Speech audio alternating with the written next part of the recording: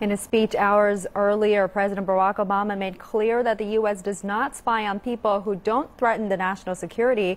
And earlier, we talked to our correspondent Daniel Ranges in Washington. He told us Obama's words may be insufficient to assure the world over the reach of U.S. surveillance programs. There are multiple ways in which the American intelligence organizations have been able to access the emails, text messages we learned today, the contacts in emails, and many of the phone records, the metadata.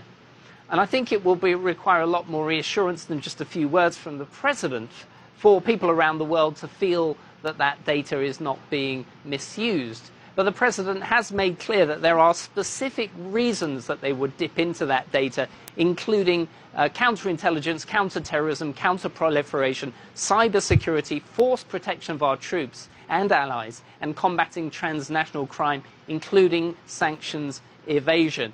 The US also says that signals intelligence for legitimate national security purposes, not for the purpose of indiscriminately reviewing the emails or phone calls of ordinary people. Now, the definition of ordinary people is open to question, so that again brings us back to the generalizations that we have in this statement, in this speech, and in the commitments that have been made today here in Washington.